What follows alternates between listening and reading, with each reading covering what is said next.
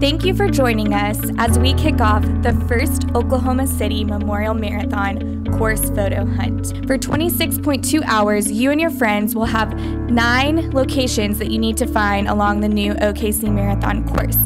You'll use the photo hunt section in the OKC Marathon app, and you'll find 9 landmarks on the new courses. You want to see where the turns are, where the hills are, where the challenges will be.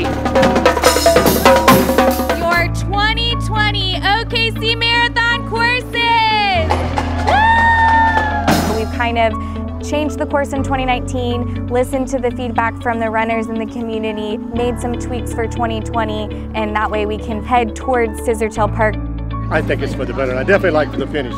Our course photo hunt that took place starting yesterday afternoon. Thank you to everybody who participated, even if it was in the rain.